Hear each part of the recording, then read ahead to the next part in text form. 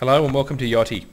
Today we're looking at a Beneteau First 44.7. She was built in France in 2006. Her name is Sacre Bleu. You can see from the video she has full factory fitted teak decks. She's had a lot of racing upgrades, this boat, the Genoa car pullers. The purchase has been upgraded, oversized primary winches, full ray marine instrumentation, upgraded main outhaul system. She was painted in all grip in flag blue when she arrived through commissioning. She looks absolutely stunning.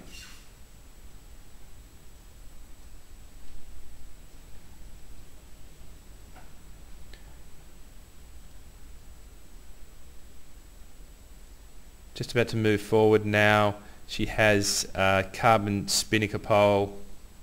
She has a furler. The racing exotic sails have been cut around the furler, so you hoist them on the foil, and obviously there's a cruising number 2 that sits on the furler above deck.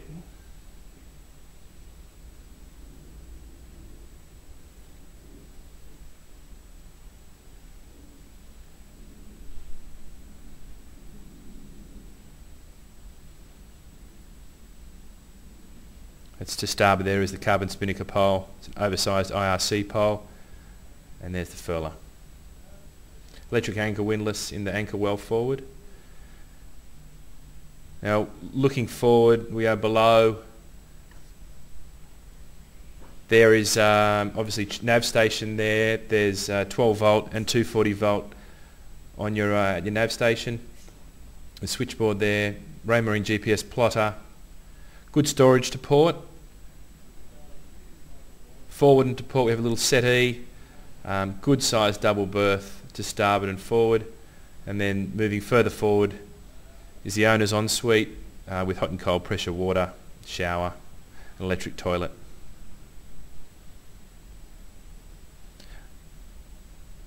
Turning back around, looking aft now, down the port side of the vessel.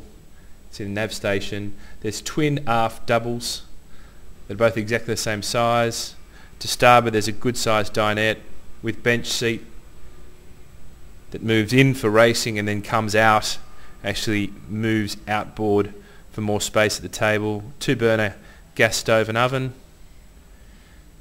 Into starboard there is a second head, and then looking into the galley there, top opening fridge. Twin stainless steel sinks with hot and cold water. Thank you.